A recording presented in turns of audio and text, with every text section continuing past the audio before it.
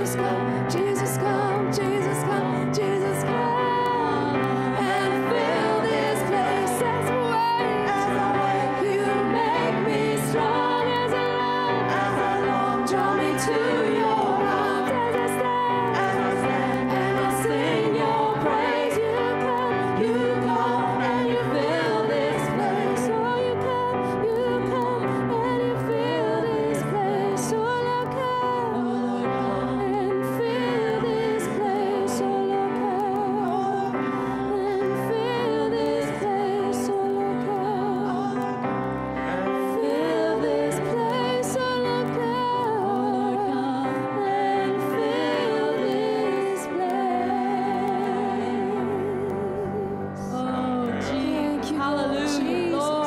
Thank you, Lord. Jesus, Thank you, Lord. Jesus. Hallelujah. Oh, you come into our midst. Jesus, we don't just want to sing, Lord. We want to worship you. So we praise you. We worship you.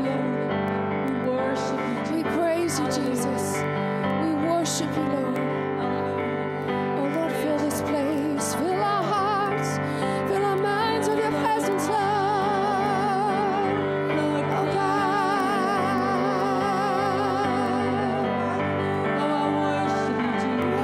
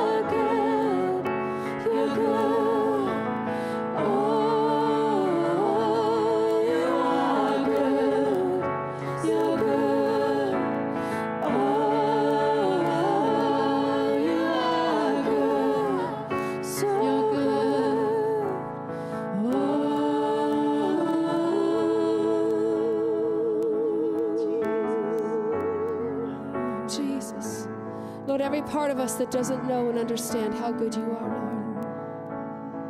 Reveal that to us.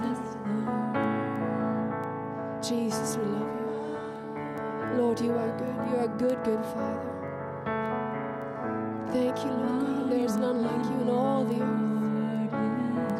You are worthy of all praise and adoration. We worship you, God. We praise you. We praise you, Jesus. We praise you. We praise you, Jesus. We praise you, Lord. We bless you, God. We bless your holy name.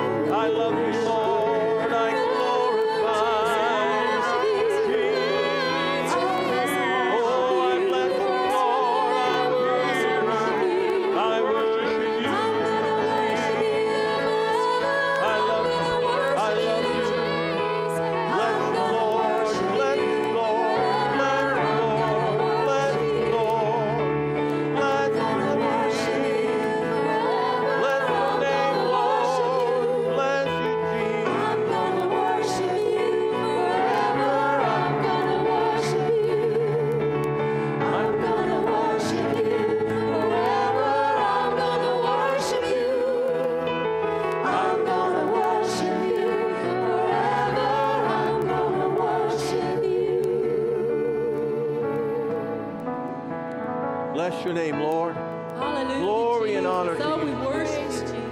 I worship Bless you. your name, Lord. I worship you. Bless your name. I worship you. Forever is a long time, Lord. But it's going to be so wonderful and glorious in your presence. Forever with you is going to be so totally different from what we've known here on earth. And worshiping you will be so easy. Jesus, I love you. I glorify your name. Praise you, Lord. Bless you, Lord Jesus. Bless you, Lord Jesus. Bless you, Lord Jesus. Bless you, Lord Jesus.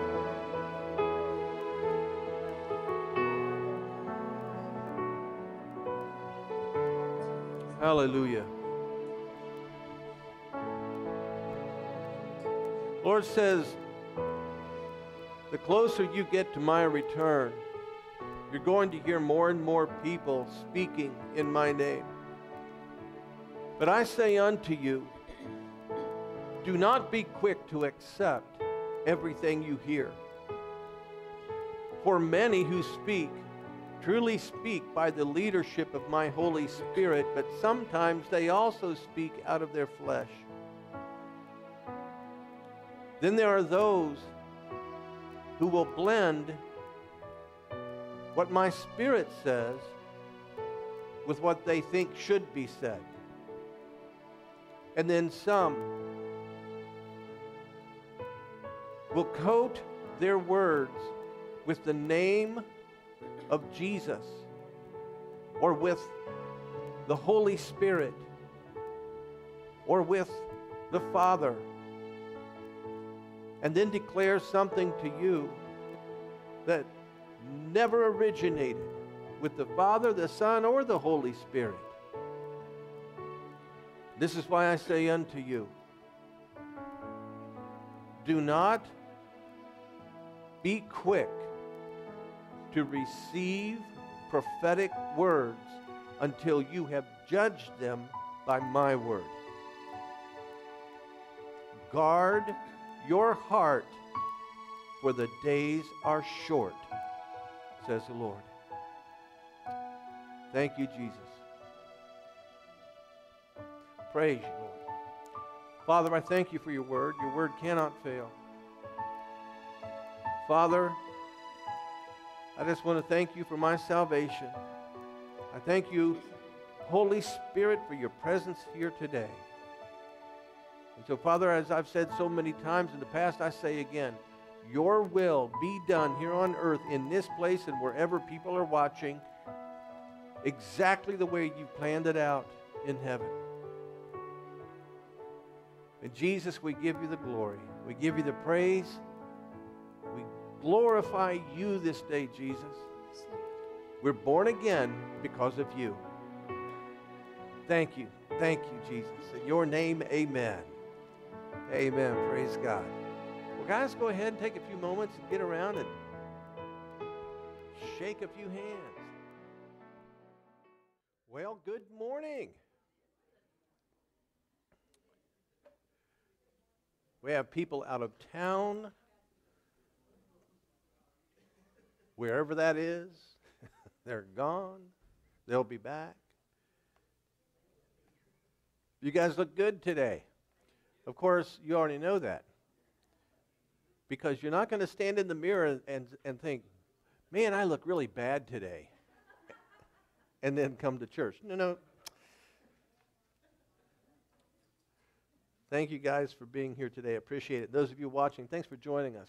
We appreciate you joining us.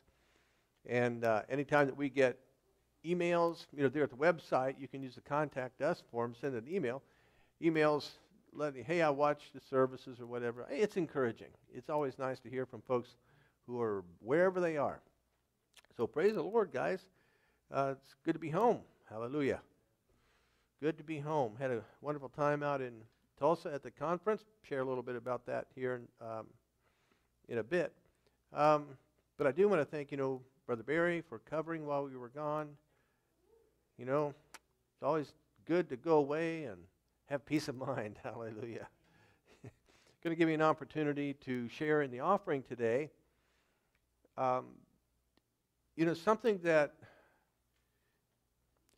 I don't know, there are times, how can I say this? Sometimes the Lord ministers to you, but it's not when you're, on your knees and crying out to God and all that. He'll minister to you throughout the day. He brought to mind where Jesus said, "The poor you'll have with you always." Now, I understand when folks talk about, we've got to eliminate poverty. Hey, that's a noble cause. It really is. The problem is you're never going to do that. Never. Because you have some people, they just don't want to work. They're lazy. You got folks who just want to live off the system, so on and so forth. And because of that, you'll never, ever get rid of poverty. Now, not everybody, no matter how hard they work, not everybody's going to become, a super millionaire, but, you can work, like the Bible says, if a man doesn't work, he shouldn't eat. So there's always going to be poverty to a certain extent. It's always going to be there. But God in His Word also talks about those of us who are able to help. We have a responsibility to do so. When you give to this ministry, it's not simply about, having air conditioning and heating and the lights, keeping the lights on and replacing things that need to be replaced, etc., paying the internet bill so that we have the website and the streaming costs. It's not just about all of that. But from this ministry, we help a lot of people. We send money to the food bank locally. We had like a food pantry here, but where we're located, hardly anybody ever came by asking for food. Well, I get it. We're here in Beaver Creek, and it's just not the same as it is, the inner city of Dayton. So we help the food bank. And it's our way of being a part of, feeding people. We've been involved with agencies that are helping people when there are disasters. The point I'm making is this. When you give, it doesn't just stay within the four walls. It also goes out. And we are ministering to people. And I'm sharing that to encourage you so that we do help people. And those of you watching, the same thing, your offerings that come in, they're used the same way the offerings are used here, in many different ways, but including helping those who are facing tough times. So thank you. And on behalf of all those folks over the years that we've helped, thank you. You've made a difference in their lives. So this morning as you're giving, just be sensitive to the Lord. Whatever He would want you to give, what you would purpose in your heart. Same for those of you watching. You can send any offerings by way of PayPal, or the mailing address is there. And thanks for being a part of this. So if you need an envelope, they're right there in the front. Any checks that you make out, just make them to GCC. Same for those of you watching. So everybody go ahead and stand. I'm guessing you may be ready. Have your offerings ready. Ushers, would you please be so kind as to come forward?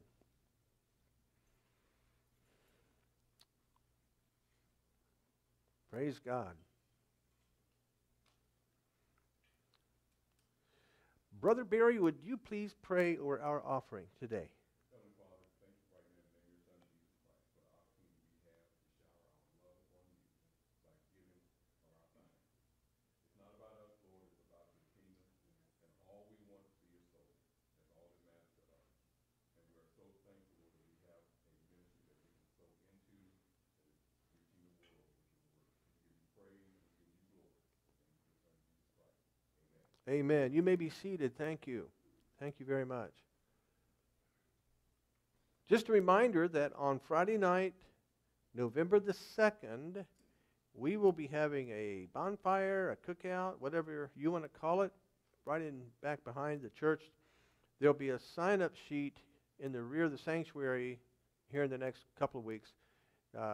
to sign up for things to bring. And one thing I don't have on here is what time it starts. 6:30? Okay. Then I'll write 6:30. So 6:30, be here. Praise the Lord. Then another reminder that our spring conference is going to be Sunday, April 28th through Friday, May 3rd. And I know for those of us here, it's like, wow, April, that's a long way off. But for the folks that are watching, we have people that are watching in other countries, so they need to prepare ahead of time if they want to be here. And then the same thing for folks that live here in the States. They need to prepare ahead of time if they want to be here. Hotels aren't getting cheaper, and rental cars aren't getting cheaper. It's just the way it is. So, again, mark those dates down, and we may have some new folks attending. Well, every year we do, but there were some people that shared with me when we were just out in Tulsa, they plan to be here. So praise God. Look forward to having them with us. Well, as many of you know, Kathy and I and the Legos were in Tulsa this past week at a Prayer and Power conference. Been going out there since 1997.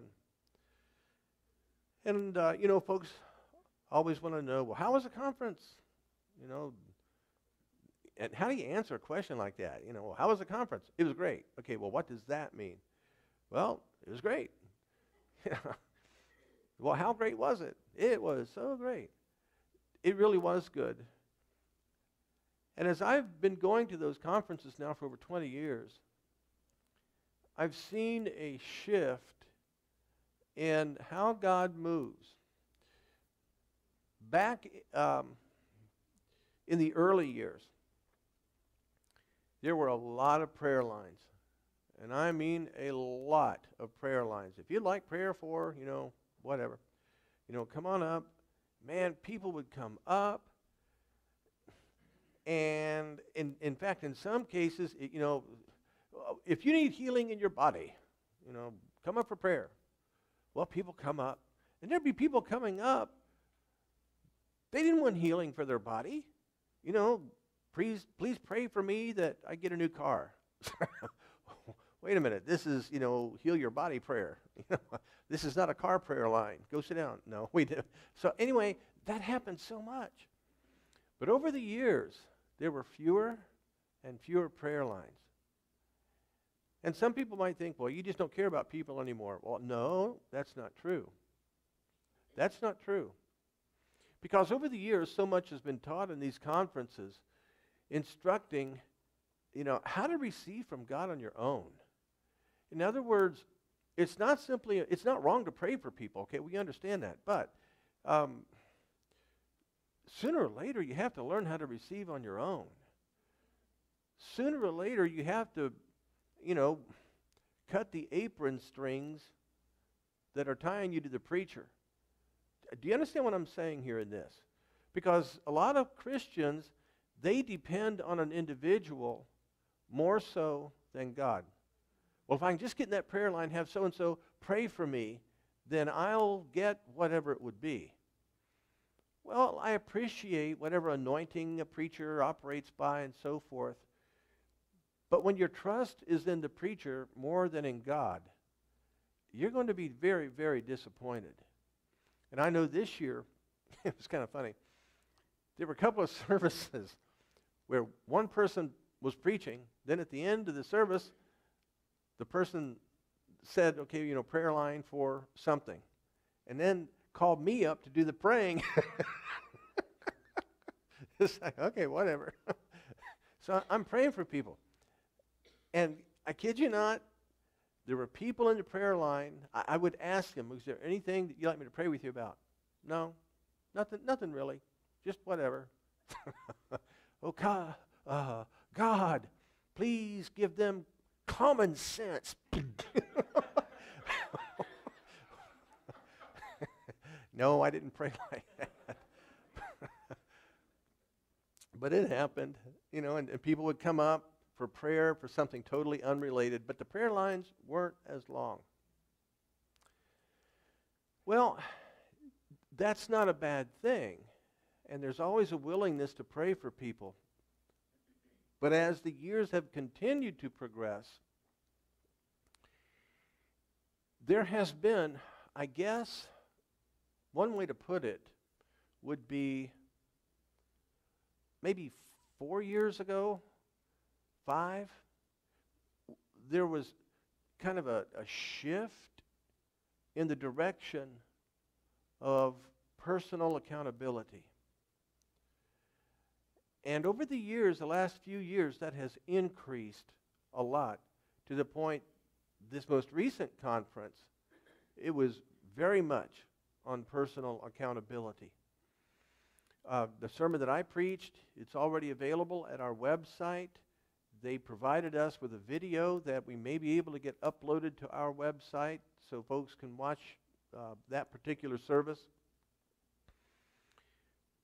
But what's happening is, do you remember, well, some of you may, several years ago, there was a prophecy that came forth here. And just to summarize, it was talking about, there's coming a civil war in the body of Christ. Remember that? Now, this was maybe, 8, 9 years ago, 10 years ago. Well, the lines of demarcation, as they say, are becoming more and more pronounced. And there's a lot of conflict in the body of Christ that has nothing to do with personalities, but it has everything to do with doctrine and where we stand in our walk with God. Go ahead and turn over. We'll start in Ephesians chapter 5. What I'm going to be sharing with you this morning is kind of a way to let you know the theme that was kind of flowing through the services at the conference. Another way to say it would be this is kind of like a post-conference message that ties into the conference itself. And you'll really understand if you not just listen to this, but go back and listen to the services at Dave Roberson Ministries website. You'll be able to download the audio and so forth. Well, anyway, in Ephesians chapter 5, look at verse 25.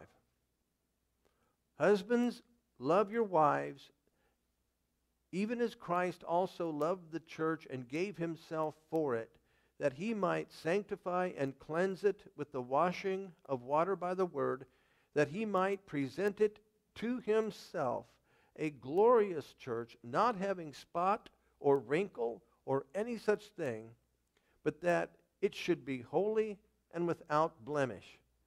Now, the first part of this, the husbands, love your wives, okay, that's not the part we're focusing on. We're focusing on the fact that through Jesus Christ, we who have put our faith in him, we're born again, we're part of, the church, his body. And it talks here about a glorious church not having spot or wrinkle or any such thing, but that it should be holy and without blemish. Okay, what does that mean to you? I want you to think about this. What does that mean to you? Holy, without blemish, having no spot. What does that mean to you? Have you ever really thought about it? Most people define that by how they want to live. So when it comes to not having spot or wrinkle or blemish and being holy, this is all according to what God says, not what we think. So what does that mean to you? If you're a part of the church, if you're born again, if you've accepted Jesus Christ as your Lord and Savior, what does that mean to you? And does that describe you? Would you fit into that verse? Now look over in 1 Peter. 1 Peter. It was interesting, I'm back there in my office this morning, and he just kept adding verses to this. And I'm ready to come out here and worship. And oh, here's another one. Oh, here's another one. Well, 1 Peter chapter 1, verse 15. But as he which hath called you is holy, so be ye holy in all manner of conversation. That word conversation, it's not simply what you say, but it's your lifestyle, how you live. Because it is written, be ye holy, for I am holy. All right, now look at these verses. What does this mean to you? What? I'm not asking for everybody to give their own personal interpretation. What I'm asking is the reality of this. Does it mean anything? I mean, does this really have an impact? Are you really accepting what he's saying here? See, this is coming from God. It's not coming from a denomination or a group or whoever. This is coming from God. And he's saying in verse 15, God is the one who's called you into salvation. He's the one who saved you. And he is holy. He is holy. Therefore, you be holy in every area of your life. Do you realize this represents a choice? Listen, the moment you got born again, it says over in Ephesians chapter 4, it tells us that when we were born again, we were created, that born again life in us was created out of God's own righteousness and true holiness. Now that's who you are. That's the real you, the born again you. That's you. But yet, you still have a choice to live according to that holiness and righteousness. It's totally up to you. God won't make you do it. God is not going to force this. Just if he was going to force anything, he would have forced Adam to stay away from the fruit. But he didn't do it. And Adam, he had the holy life of God on the inside of him. And look how things went. He made a wrong choice. Now here God is saying, look, you're holy. You be holy. If this was impossible, be ye holy for I am holy. If this was impossible, if it couldn't be done by a Christian, these words would not be in here. He wouldn't tell you to do it. He's never going to tell you to do something you can't. And so when he says, look, I am holy, so you be holy in every area of your life, does that mean anything at all to you? To kind of jump ahead in this message, you need to understand that the body of Christ in general has been led into a sense of complacency in their walk with God. And we accommodate in our lives a lot of junk that we shouldn't. I know not every Christian does this, but in general, this goes on. And when you start saying things like, be holy in your lifestyle, you might as well be prepared for Christians, to roll up their sleeves and put them up. And who are you to judge me? You know what? I'll judge every human being on earth. And God has ordained me to do it. You say, Brother Martin, you're a false prophet. No, I'm not. I take the word of God. If God says murder is a sin, then I can look at you and say, that person you just murdered? Okay, you committed sin. Who are you to judge me, bless God? I'm just repeating to you what God said. The judgment isn't coming from my point of origin. The judgment's coming from what God has said in his word. And every single Christian, listen to me, every single Christian is qualified to judge from that perspective. If that weren't true, why in the world would he say, if you see a brother who's committed a fault, intervene? Why would he say that? Why would he say, if your brother trespasses against you, go to him and try to help this thing get worked out? If I'm not supposed to judge anybody, then I just let it go. And nothing gets dealt with. As Christians, we have a responsibility to address these things. And pastors, one of the reasons pastors don't do this is because they want to try and keep peace in the church. Because I'm telling you right now, when you have people in the church who aren't living holy in their conversation and it gets addressed, you better be ready. You had just, I'm leaving and taking my money with me. Okay. Purge out the leaven. That is an instruction from God through the Apostle Paul. If you got people in your church who refuse to repent, refuse to make things right, insist on continuing to live in sin, show them the door and help them out. Purge the leaven. Don't you know a little leaven leaveneth the whole lump?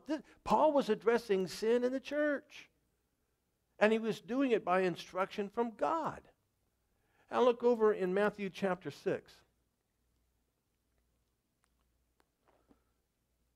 Matthew chapter 6.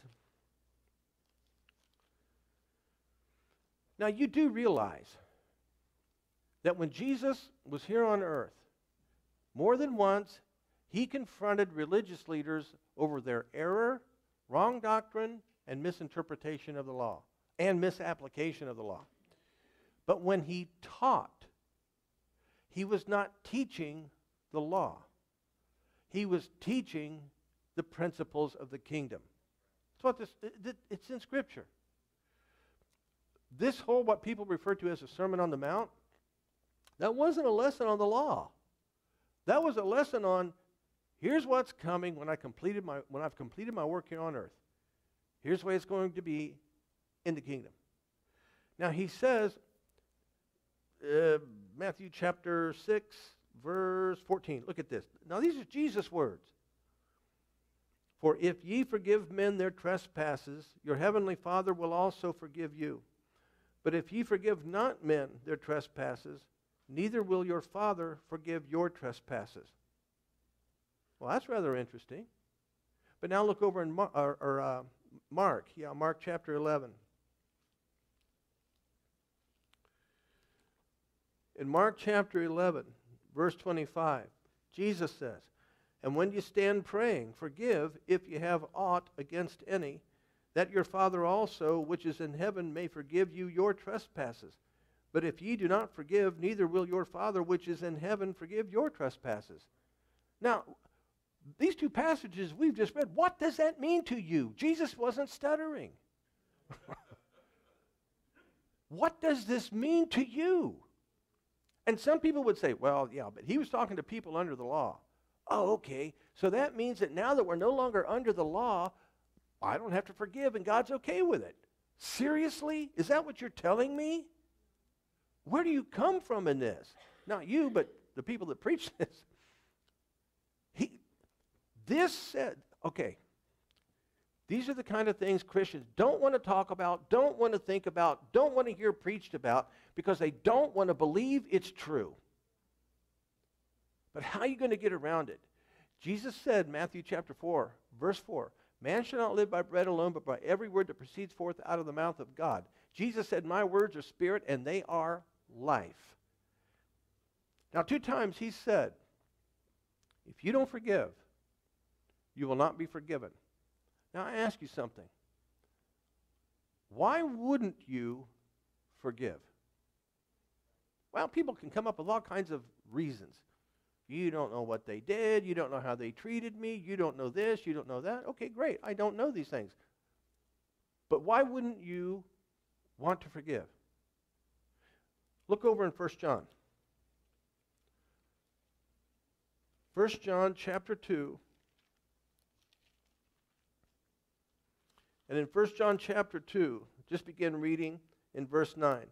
He that saith he is in the light, now stop right there. What's he talking about?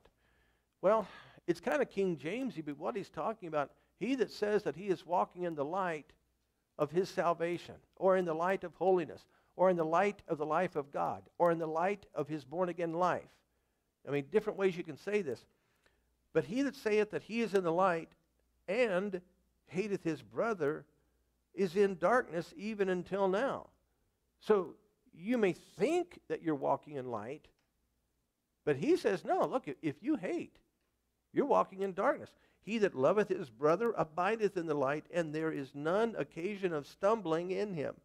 But he that hateth his brother is in darkness, and walketh in darkness, and knoweth not whither he goeth, because that, now look at this, that darkness hath blinded his eyes. Now this word hate, it's not simply, you can't simply define it as, I hate you, and if I could, I would kill you. All right, well, that could be part of it. But why do you hate this person? See, not getting into all different, Greek words and so forth, but this is connected to that whole thing of if you don't forgive, well, why wouldn't you want to forgive? Why do you hate? And he says right here that the blindness, the darkness has blinded your eyes. So ultimately, if you're walking in unforgiveness, you're walking in darkness, God considers it hatred. You say, well, why would God consider it hatred? Because God so loved the world, he was willing to forgive us for anything and everything. And we're supposed to be the same. That's a part of holiness. And so he says, look, your eyes are blinded because of this darkness. What does that mean? That means you can't see what's really going on in your life. Well, I'll forgive if they apologize. No, that's not what it says. You're blind. You're blind. Now look over in chapter 3, 1 John chapter 3. And look here in verse 15. Whosoever hateth his brother is a murderer, and ye know that no murderer hath eternal life abiding in him. Okay, do you see this?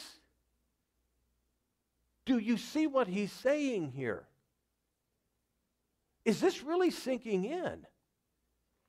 1 John was written to Christians.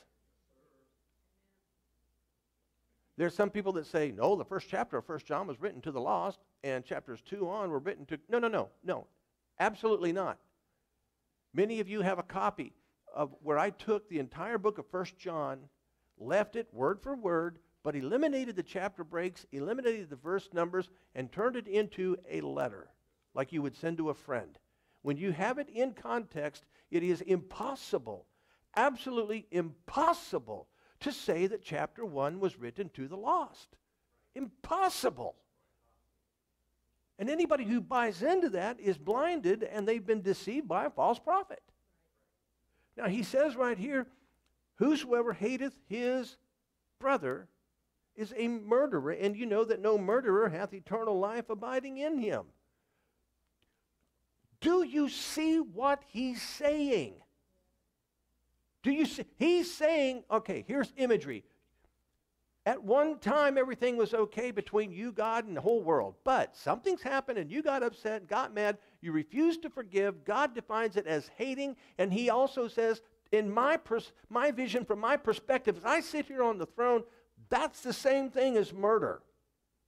Now, we don't understand that, but from his perspective, that's what he calls it. Now, we can say, I don't want to believe this. We can say, I don't want to accept this. We can say, well, that's just a little too harsh, Brother Martin. Go ahead and say that. But you're not going to change what God has declared. And he says, if this is you, you may think you're walking in the light and that everything is okay. But any murderer does not have eternal life in him. You're going to hell. That's pretty strong language, Brother Martin. Well, if you don't have eternal life, what do you have? Where do you think you're headed? See, for years, you get into some churches and groups and all, and you would hear holiness preached as, what's in your closet? What kind of makeup are you wearing? Because you're not supposed to have any on. Women, don't you cut your hair. Men don't wear this. No jewelry. And, just all kinds of things. All right? That's not holiness the way Scripture defines it. You understand this? It's talking about God's life dominating every aspect of your character, your nature, what you do. Now, he tells you right here, if you don't love, or if you hate your brother, then you do not have eternal life abiding in you. And Christians don't want to hear this.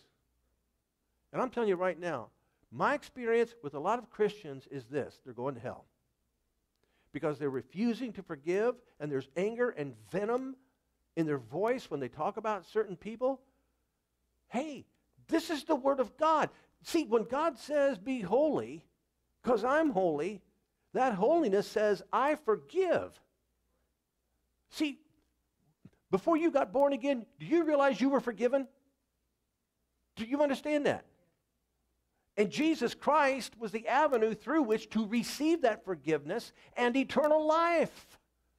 If God wasn't willing to forgive you, He'd have never sent Jesus. But He sent Jesus. He says, I'm willing to forgive. The forgiveness, the love, it's already in me. Just come to the cross and receive it. Just accept my Son, Jesus Christ, and experience this. What is this saying to you? I mean, do you really capture the magnitude of the warning that He's giving? And I already know a lot of Christians, they would rebel against this. Again, because I don't want to hear that.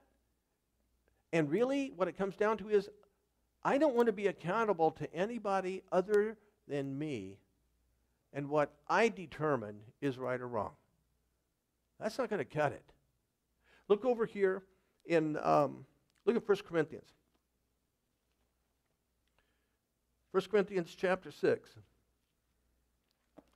Now again, this was written to Christians. And in 1 Corinthians chapter 6, he says, look here in verse 9. Know ye not that the unrighteous shall not inherit the kingdom of God? Be not deceived, neither fornicators, nor idolaters, nor adulterers, nor effeminate, nor abusers of themselves with mankind, nor thieves, nor covetous, nor drunkards, nor revilers, nor extortioners shall inherit the kingdom of God. Now he says in verse 11, and such were some of you, but you are washed, but you are sanctified, but you are justified in the name of the Lord Jesus and by the Spirit of our God. Okay, praise God for verse 11. However, do you see what he says in verses 9 and 10? Do you see this? That means if you make a decision, even if you accepted Jesus Christ as your Lord and Savior, and even if you have been, filled with the Holy Ghost, etc., and so on, if you make a decision to live these things, verses 9 and 10, if that is your decision, we're not talking about a wrong choice one night. If you make a decision for these things to be incorporated into your lifestyle, guess what? He says you'll not inherit the kingdom of God. It won't happen.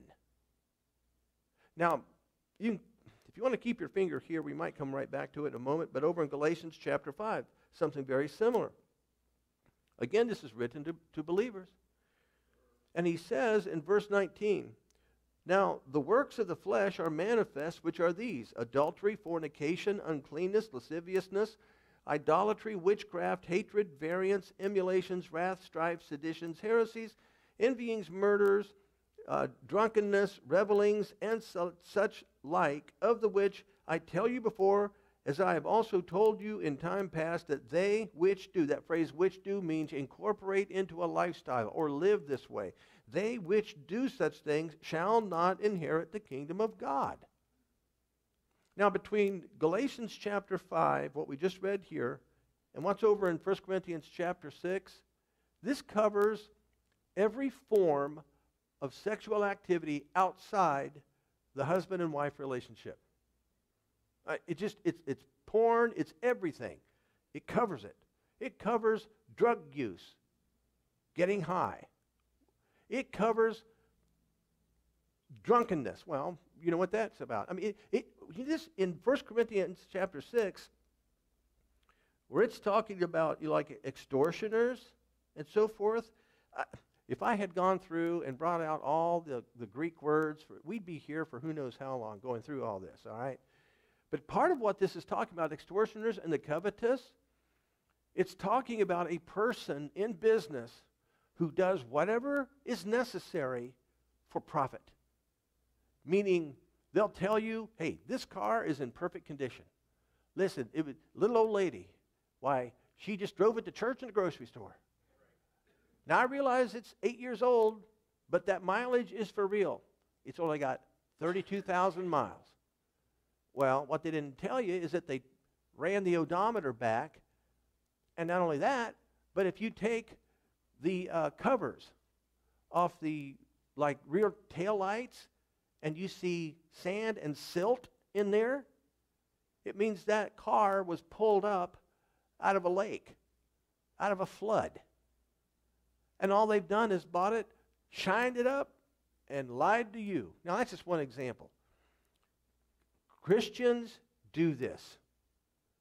I've encountered Christians who lie, who cheat, and do everything in the name of money. Now, he's saying if that is your lifestyle. Now, see, we think, well, that's not that big of a deal. I mean, a lot of people do that, but that's just, okay, but that's, listen, when you got born again, you were born again with the life and the nature and the character of God. That is your born-again spirit. You'll never be deity, but his life, nature, and character is what brought you into existence as a born-again person. Lying to people for profit is not in the nature and the character of God. It's not holy, but honesty is a part of holiness. See, this is where so many Christians have a hard time with this stuff, because we don't see some of these things as being so bad. But if God says, if this is how you live, you're not going to inherit the kingdom. Well, again, Brother Martin, I think you're being just a little bit harsh. I'm sorry if you think that way, but I'm not sorry if you think that way, because this is the Word of God. This is the Word of God. He talked about, we read there in 1 Corinthians about, the washing of the water by the Word. You say, well, what does that mean? I'm not clear on that. Okay, here's a way to understand that. Here's the Word. The Word says, don't steal, don't lie, none of that stuff outside the boundaries of marriage and blah, blah, and et cetera. Okay, now I have the Word, and I compare the Word to my lifestyle. It's like, oops. And now I purge myself. I don't even need the Word, because I have a conscience. In Hebrews chapter 10, and here in just a few moments, I'm going to share some things with you that the Lord spoke to me while we were at the conference. In Hebrews chapter 10, now we don't have time to go through this whole chapter, okay? But in verse 26, for if we sin willfully, after that we have received the knowledge of the truth, there remaineth no more sacrifice for sins, but a certain fearful looking for judgment and fiery indignation which shall devour the adversaries. He that despised Moses' law died without mercy under 2 or 3 witnesses. How much sore punishment, suppose ye, shall he be thought worthy who hath trodden under foot the Son of God, and hath counted the blood of the covenant wherewith he was sanctified an unholy thing, and hath done despite unto the Spirit of grace? Oh, he's talking to Christians. Well, how in the world do you trample underfoot, and how do you, despite and all? Because when you make a decision to incorporate those other things into your life, and that's how you live, then what you're saying, I don't need the blood. I'm good enough without it, and I can do these things, and I'll still be accepted. And he says in verse 35, cast not away therefore your confidence, which hath great recompense of reward. Okay, briefly, very briefly, when I start living those things that we just identified, I'm casting away my confidence in my relationship with Jesus Christ. Now, that's not the sum total of everything that's said here, but verse 36, for you have need of patience, that after you have done the will of God, that you might receive the promise. What is the promise? Well, it can't be the promise of being born again, because I've already received that. What is the will of God? Be holy as he is holy. Again, we're having to kind of concise this. For yet a little while, and he that shall come will come and will not tarry. Now the just shall live by faith, but if any man draw back, my soul shall have no pleasure in him. But we are not of them who draw back unto perdition, but of them that believe unto the saving of the soul. What's this talking about, this drawback stuff? This drawback is talking about somebody who had been washed in the blood of Jesus, had come to the full understanding, the knowledge of the truth, etc., and so forth, but they began drawing back or removing themselves from what they had in that relationship with Jesus Christ. And he says that they are, verse 39, drawing back unto perdition. This word perdition, it's the Greek word apolia, and what it means is to destroy fully the state of death, meaning, physical death, wherein exclusion from eternal salvation and the presence of God is a fact. So here I am, born again, but I begin doing this stuff, and I'm drawing back, and eventually I draw myself back to that place of perdition. When I was growing up, man, I was told these things can't happen. But it's here in the Word. We ignored these passages. We didn't bring these things out. Look over in 2 Corinthians chapter 5. 2 Corinthians chapter 5. And look here in verse 10. Now again, written to believers. For we must all appear before the judgment seat of Christ, that every one may receive judgment according to the things done in his body, according to what he hath done, whether it be good or bad. Okay, now think about this. These folks out there that say, well, you know what? You're born again, right? Yeah, I'm born again. Okay, well, you don't have to repent for anything. I mean, it doesn't matter what you do. Well, if that's the case, why do I have to stand before the judgment seat of Christ for any kind of judgment? If it doesn't matter, why do this? And then I'm going to be judged if I did some bad things? Well, no, wait, I didn't think it mattered before God. Well, apparently it does matter. But see, again, I don't want to hear this because I don't want to be confronted with personal accountability. I want to be able to do whatever I want. How many of you remember all of the rhetoric that went on after Brett Kavanaugh was nominated to be a Supreme Court justice? Remember that? Well, yeah, Brother Martin, I definitely remember that. All right, listen to what the Lord shared. Sunday morning during the 8:30 service at the conference, here's what he said. Many are more concerned, and you have to listen to how this was said. Listen to the words.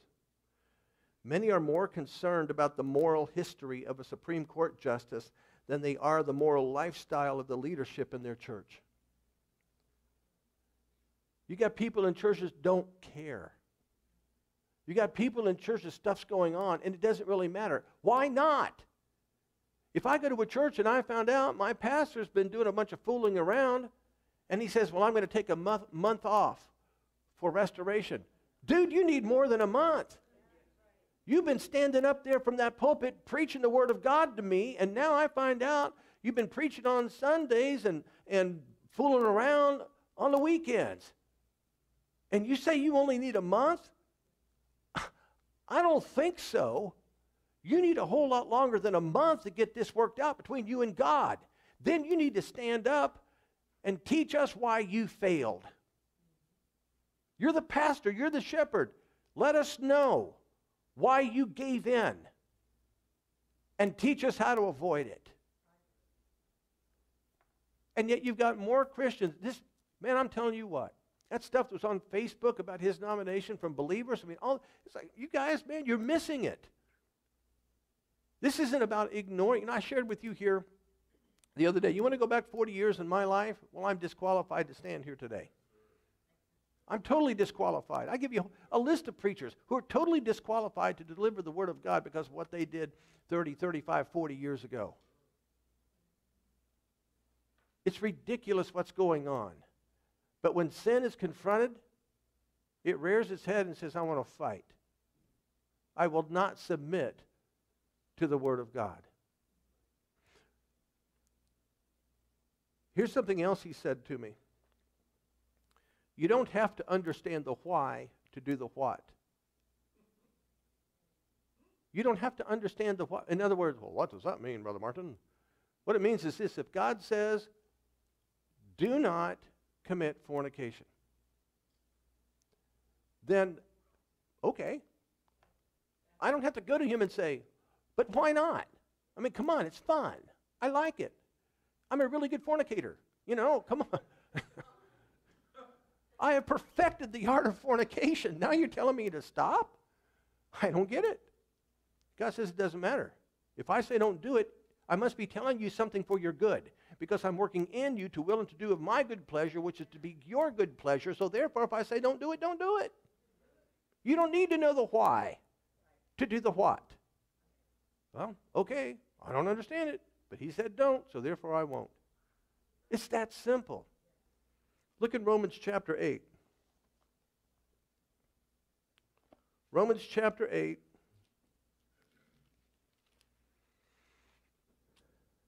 Verse 13.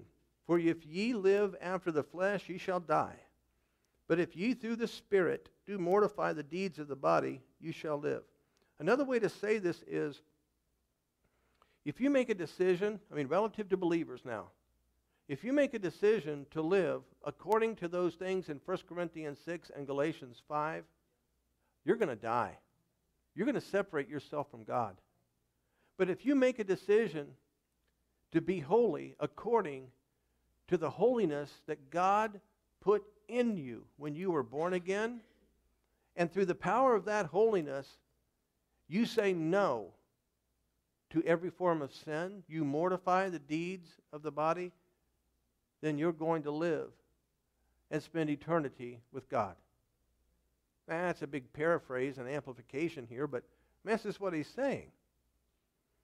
Here's something, with this in mind, here's something, another thing the Lord said to me. He said, too many of my children are mortifying my will instead of their flesh. What is his will? Be holy. I don't want to be holy. And ain't no preacher going to tell me what to do. Okay, well, what about the Bible? Well, you just can't understand everything in the Bible. Well, what about the ministry of the Holy Spirit? Teach you all things, guide you into all truth. Well, I'm a work in progress. What does that mean? When you got born again, you were holy. You don't work into your holiness. You might live according to it. What are you saying to me? Now, you just don't want to be accountable. Listen, there are people I know personally who have professed Jesus, but they have incorporated 1 Corinthians 6, Galatians 5 things into their lifestyle. If they don't repent and make it right, they're going to hell. Brother Martin, you're just too strict. Take it up with God. I'm just telling you what he says in his word. This is the problem. Over the years, okay, the apostles understood this, and that is why they put it in their writings.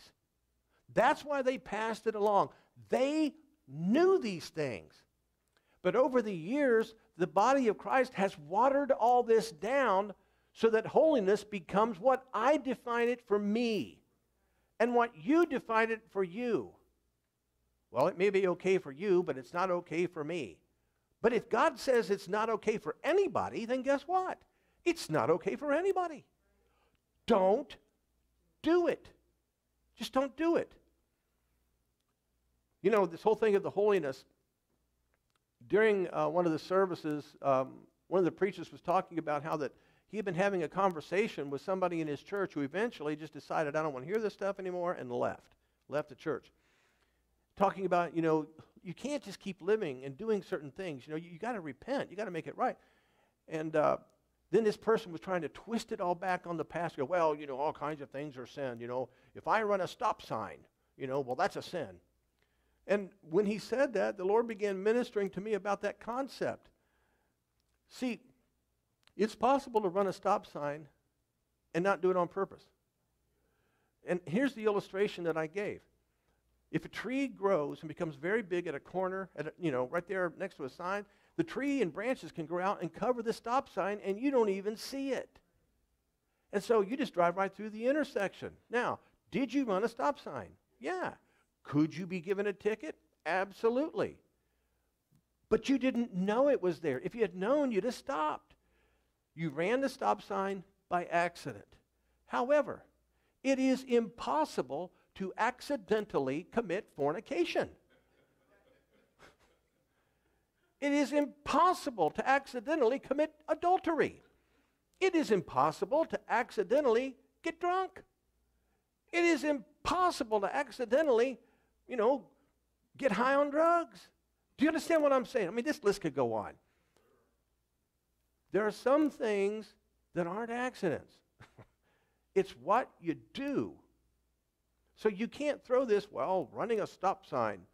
And you could be given a ticket for speeding and didn't even know you were speeding because the speed limit sign got knocked over. But you were still speeding. Well, how were you supposed to know? There have been times I've been out driving, and I'm driving, I'm looking at my speedometer, and I can't remember ever seeing a speed limit sign. So I don't know if I'm doing right or wrong. But when it comes to some of this stuff, these things, 1 Corinthians 6, Galatians 5, okay, these aren't accidents. These aren't, oops, whoa, look at that. I was dressed a moment ago. Where'd my clothes go? And look at you. Whoa, look at you. Yeah. How'd this happen? No, it doesn't work that way. And God knows it. The things that he's put in his word saying, okay, don't do these things. These are things that we can avoid doing by the power of who we become in Jesus Christ. Look over in Matthew chapter 24. Matthew 24.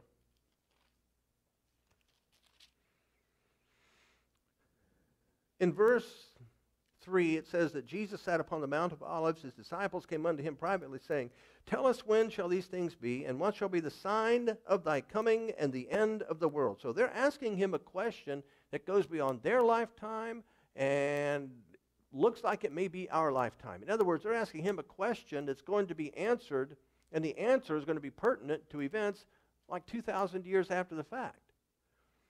And Jesus answered and said unto them, now look here. He says, Take heed that no man deceive you. Now what did they ask? The sign of your return, the sign of the end of the world. And he says, okay, I'll tell you. Take heed that no man deceive you. For many shall come in my name, saying, I am Christ, and shall deceive many. In other words, he's not saying, you're going to have all these people show up and tell you, I'm Jesus, I'm Christ. Well, some people have done that. But it's talking about people saying, I am sent from God. Here's the sermon. Here's the prophecy. In other words, that they are of Christ. And then if you look down here in verse 11, and many false prophets shall rise and shall deceive many. Well, granted, you can have some very strange people out there in the world that are very deceptive, but he's speaking about the body of Christ, if you leave this in context. Now, when it comes to this whole thing, the signs of Jesus' return and the signs of the end of the world and so forth, I want to know about the nation shall rise against nation. Yeah, well, you need to focus first and foremost on being sure that no man deceives you. Yeah, but I want to hear about the earthquakes and I want to hear about the famines. Yeah, okay, but the first thing you need to focus on is being sure that nobody deceives you, that you're not led astray by the false prophets. Well, yeah, but I want to hear about the wars and the rumors of wars, and I want to hear about... And Jesus, the very first thing he said was, take heed that no man deceive you. And he talks about false prophets, and he does it again in verse 24.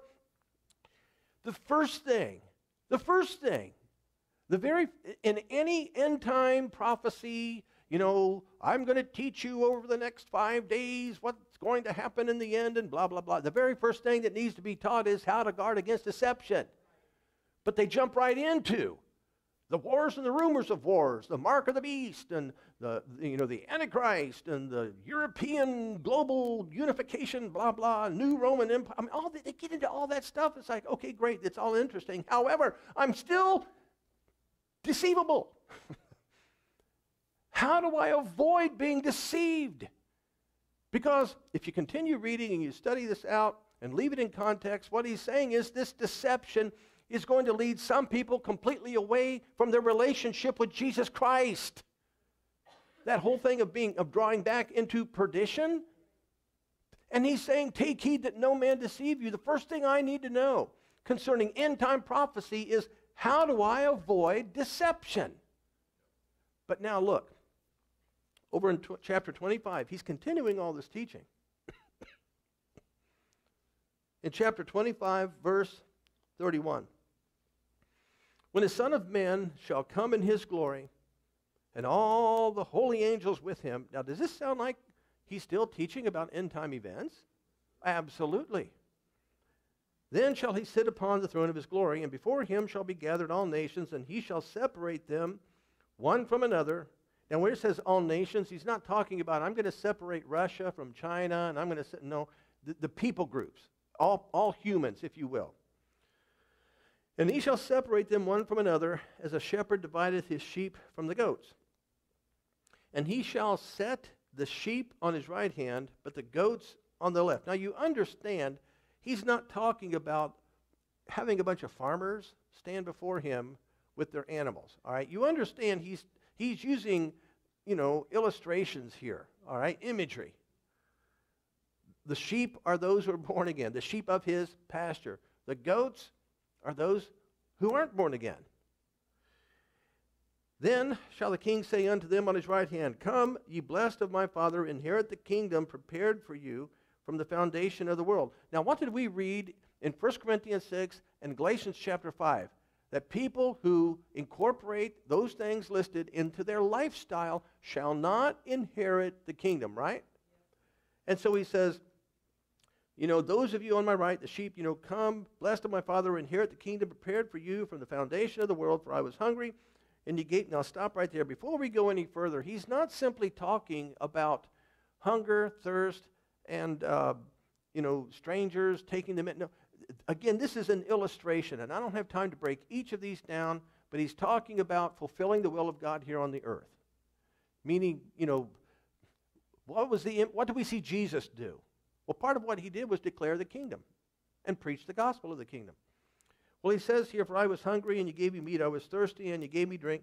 I was a stranger, and you took me in. Naked, and you clothed me. I was sick, and you visited me. I was in prison, and you came to me. Then shall the righteous answer him, saying, When saw we thee hungry, and fed thee, or thirsty, and gave thee to drink? When saw we thee a stranger, and took thee in, or naked, and clothed thee? Or when saw we thee sick, or in prison, and came unto thee? And the king shall answer and say unto them, Verily I say unto you, inasmuch as ye have done it unto one of the least of these my brethren, ye have done it unto me. Then shall he say also unto them on the left hand, Depart from me, ye cursed, into everlasting fire, prepared for the devil and his angels. Now, the everlasting fire is not supposed to be a place where humans go. You understand this? It was prepared for the devil and demons and so on and so forth. But when you reject Jesus Christ, this is where you go. And he says to those on his left, Depart from me, ye cursed, into everlasting fire. He says, For I was hungry, and you gave me no meat. I was thirsty, you gave me no drink. I was a stranger, you took me not in. Naked, and you clothed me not. Sick, and in prison, and you visited me not. Then, now look at this, then shall they also answer him, saying, Lord, when saw we thee hungry, or athirst, or a stranger, or naked, or sick, or in prison, and did not minister unto thee? Then shall he answer them, saying, Verily I say unto you, inasmuch as ye did it not to one of the least of these, ye did it not to me. And these shall go away into everlasting punishment, but the righteous into life eternal. Okay, now,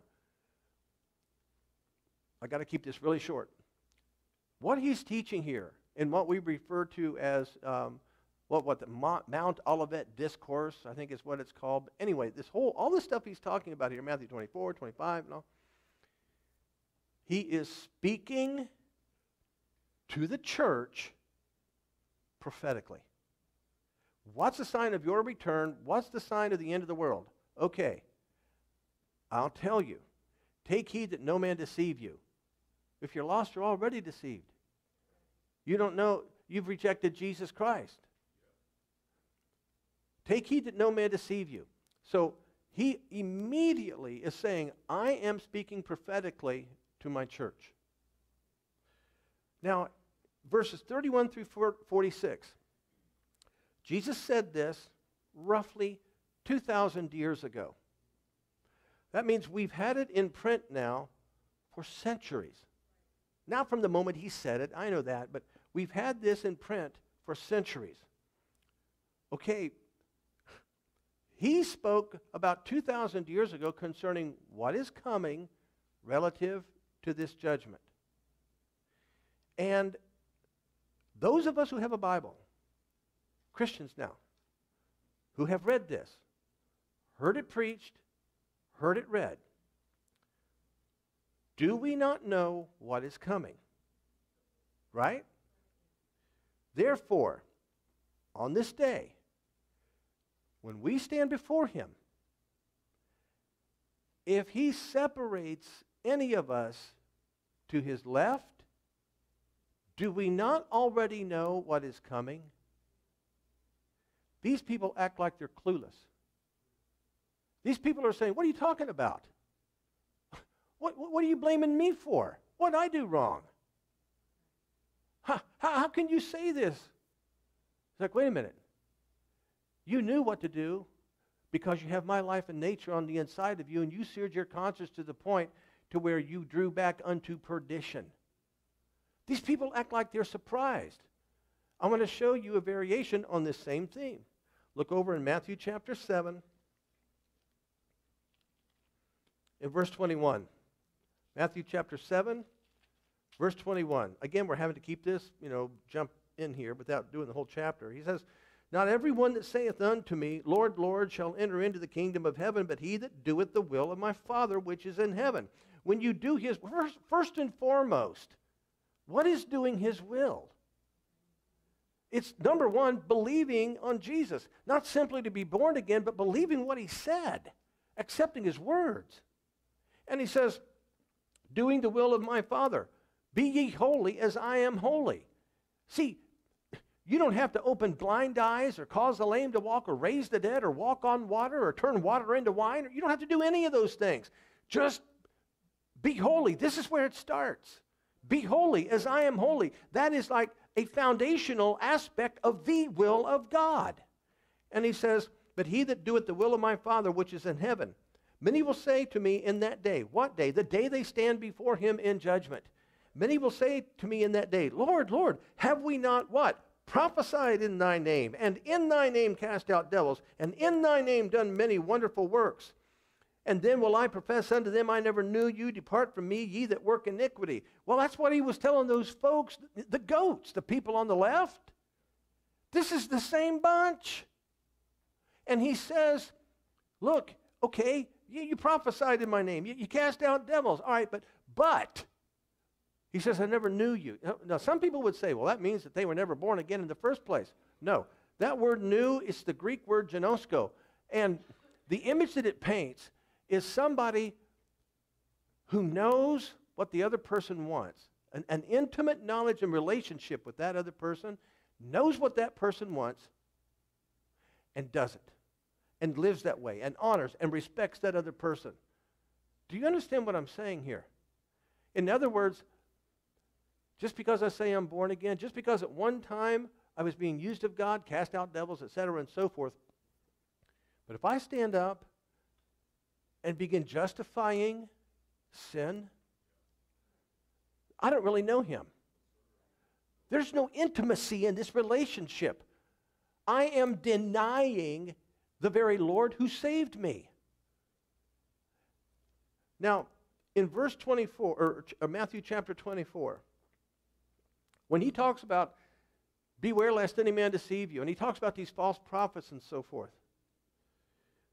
False prophets, now listen to this, based on everything we've seen so far in Scripture, and there's a whole lot more we could include, guys, a whole lot more. But based on, just on what we've seen in Scripture today, false prophets include all those who preach and teach, but they do not emphasize repentance and scriptural holy living.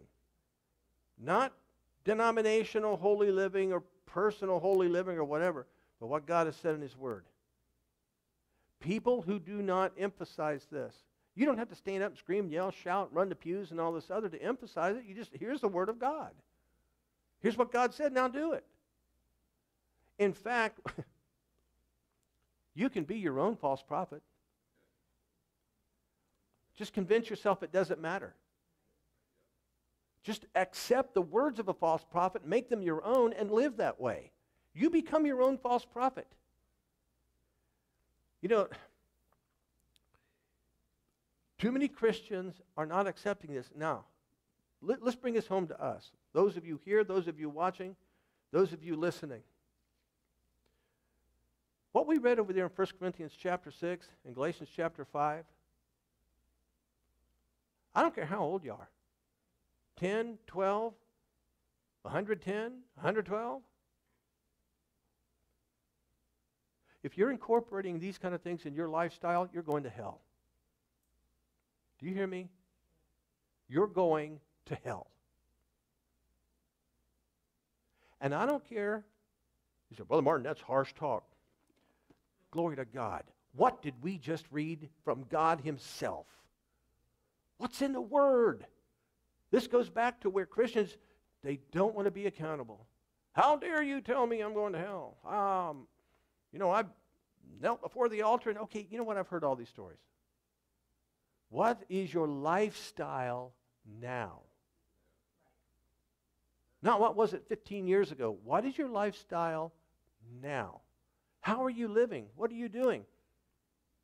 I know of a minister who was talking to a family member of his who was living in sin. I mean, the guy was living with his girlfriend. And he said, you can't keep doing this. I mean, this was somebody who professed Jesus Christ as Lord and Savior. I mean, the whole 9 yards. And the preacher told him, he said, you can't keep doing this. You're going to hell. And the guy said, yeah, I know. It's like, what? Here's the thing. He doesn't know.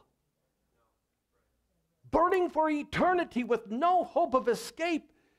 If that becomes a reality in your consciousness, you're going to want normal people, semi-normal people, abnormal people are going to want to do something about it to avoid that. Why would you choose something like that? You can't live this way. You can't. And if you here today, you may say, well, but I'm only 14 years old. And no. You are right now, the very fact that you're saying that, you're telling me you know. You know. Well, I'm only 14. And, God wouldn't let me go to hell. Yeah, he will. Because it's your choice. He's not great. People, why would a loving God send people to hell? No, you got it all wrong, man. You're already going to hell. The moment you got born, you were born with a lost nature. You're on your way to hell. God provided Jesus Christ to help you avoid that place. That's why he is a loving God. He provided Jesus Christ a way for you to escape going to hell. But if you reject Jesus Christ, guess what? That's your destiny. And if you got this stuff going on in your life, and here's the thing, you don't need me to go through and define all the Greek words. That conscience, that born-again life conscience on the inside of you, unless you've seared it, you know. You know. And Christians that think that they can be involved intimately with somebody they're not married to, and that when the Lord comes back, everything's going to be okay, they're just going to go with him. Like, seriously? Seriously. You're with this person, and you're together. Your place, his place, whatever. Your clothes aren't on. And you are smack dab in the middle, joined together. And you think you're going with him? What's he going to do? Pull you apart and take you? Well, she's not lost, she's lost, but I'm born again, so he'll take me and leave. God have mercy. You really believe that? See, this whole concept of God's holiness, not man's holiness, but God's holiness, is generally lost on the body of Christ. And me, you, all of you watching, listening, we've got to take this seriously. God's not joking around. If you got this stuff going on in your life, guys, you need to repent.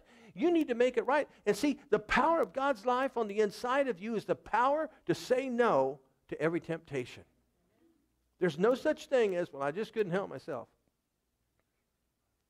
No, you leaned in the direction of, the flesh more than your born-again spirit. It was a choice. Well, it overpowered me. Wait a minute. God makes it very clear in Scripture. You will never face a temptation that is more powerful than you. That's in the Word. Unforgiveness. You holding on to anything against somebody? Remember what we read earlier? You have to let it go. Don't you tell me what to do. God already said. I mean, I can't make you, and neither can God, but I'm telling you what He says. You've got to let it go. Forgive. Walk in love. It's just too hard. No, it's not. No, it's not. It's up to you. Remember what Jesus warned about? How that in many cases, our worst enemies will be those of our own household. Some of you in here can bear witness to that. Forgive them and let it go. Oh, the devil, he doesn't want you to. Your emotions don't want you to. But here's the thing. God expects us to be pure, spotless, and holy before Him. That's the standard He's looking for. And look, here's every one of us in this room, we probably have a friend, loved one, family member, who's living 1 Corinthians 6 or Galatians 5. All we can do is pray. Our prayers will not change their will. And we will stand in faith believing they are going to come back to God. But the truth of the matter is, if they don't, they're going to hell. How dare you say, this is the Word of God, not mine. That's why we cannot keep from praying, can't stop praying. We have to continue to pray. Father, send laborers into the harvest field of their life. They don't want to listen to me. But there's somebody out there they will listen to. Father, guide and direct, work it out, that they be restored. Some people out there that they'll play the restoration game.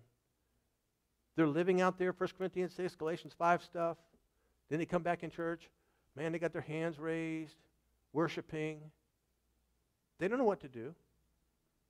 They know what to say. But then they go out and just start living that stuff all over again.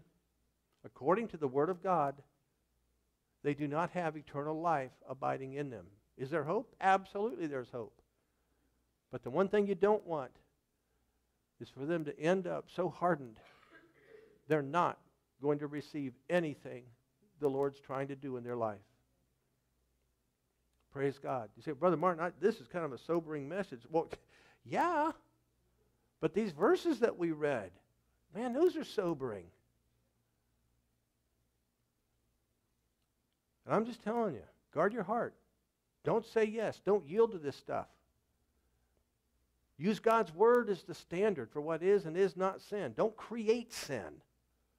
Don't define something as being a sin when it's really not. Use God's Word as your standard.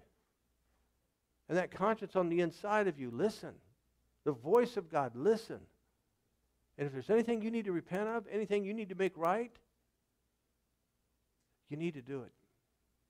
And be ready, because Jesus is coming back. Praise God. Well, please stand.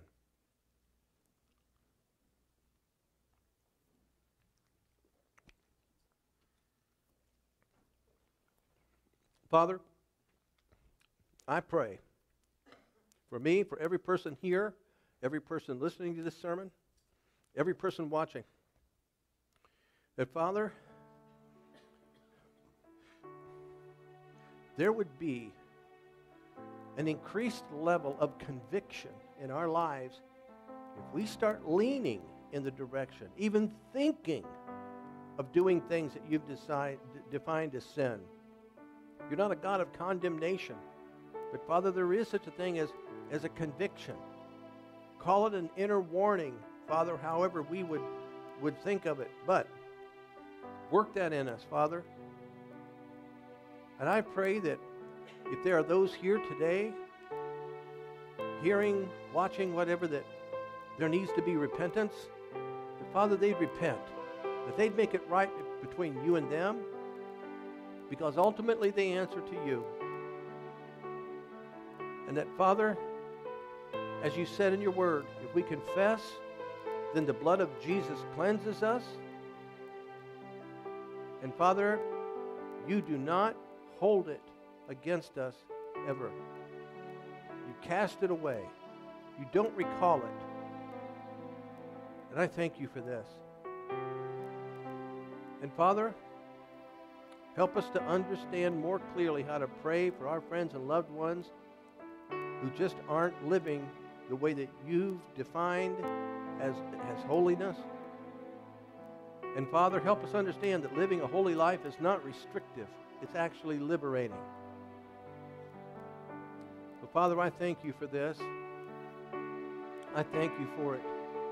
And Father, my confession, I guess you could say, is that the people who are part of this ministry, either in person or by way of the internet, that we live according to your holiness. Not man's definition, but your holiness.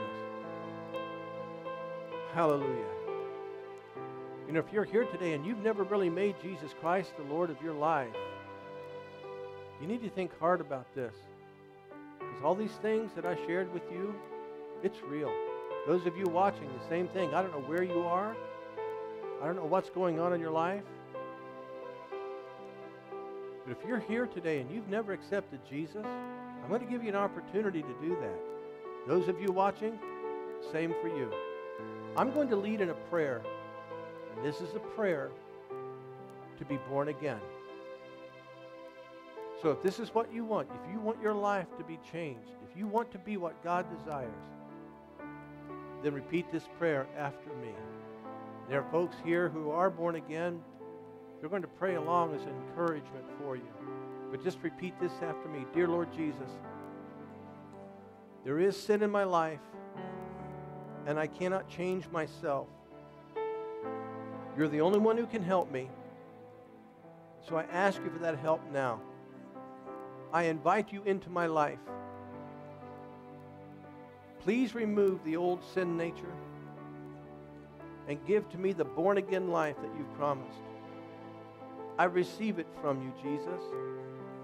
I also ask you to baptize me with the Holy Spirit. And Holy Spirit, I receive you into my life and just ask you to give me all your gifts you know I need.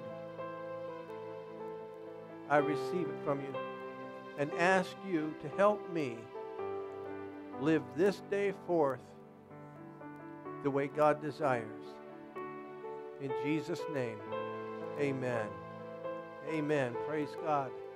Well, if you prayed that this morning to be born again, to accept Jesus for the first time, let me know before you leave. Those of you watching, if you prayed that, please send me an email. Just use the Contact Us form at the website. I'd sure like to know that you prayed that to be born again, and then I definitely will be praying for you. Well, praise God. Hallelujah. By Jesus' stripes, we were healed. We were healed. Just declare that over yourself. I don't know what you may or may not be battling, but by Jesus' stripes, you were healed. You were healed. And sometimes the body doesn't want to be in agreement with that. Sometimes the emotions don't want to be in agreement with that, but that is the truth of God. By Jesus' stripes, we were healed. We were healed. We were healed. And Father, I thank you right now for those who are here in this room and those watching who are battling a physical affliction of any kind. I thank you that your healing power is ministering to their bodies this very moment. And I thank you that by Jesus' stripes, they were healed. So, Father, by faith in your promise, I call this healing manifested in their bodies. In Jesus' name, amen. Amen. Praise God. Okay, you guys have a blessed remainder of this afternoon, and just let God prepare your heart and mind for what he wants to do in the service tonight. If there's anything else that you would like prayer for, just let me know before you leave. Pray for you. But we'll see you this evening. Hallelujah.